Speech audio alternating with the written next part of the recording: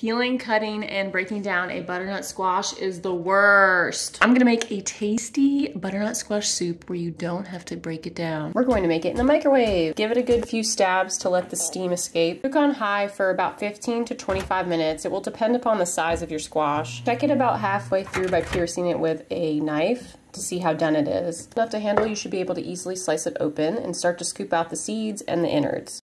Now you can easily scoop out the flesh, scraping against the skin to get as much as you can.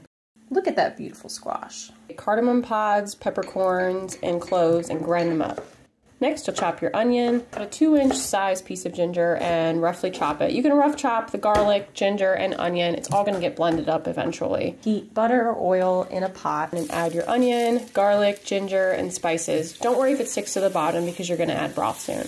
Now add your squash, broth, and then bring all that to a boil. You can use an immersion blender. We don't have one, so we scooped it out in small batches and blended it up. It took about 2 batches to do all of it. Return the soup back to the pot and add coconut milk. This will make it really creamy and delicious. For more recipes like this video and subscribe to Them Bites.